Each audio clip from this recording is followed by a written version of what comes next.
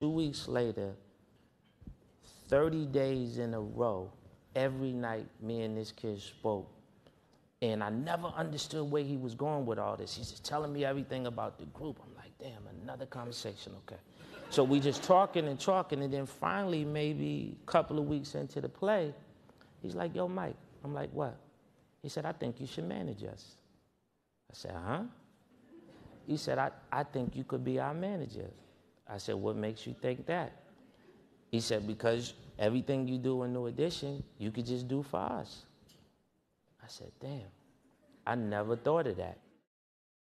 That was probably the best thing I could have did, was stop and listen, because that moment there led me to change my life and my family's life, and it gave me an identity outside of the group, which led to ABC and this, that, and the third. And to that kid, Nate Morris, for him believing in me,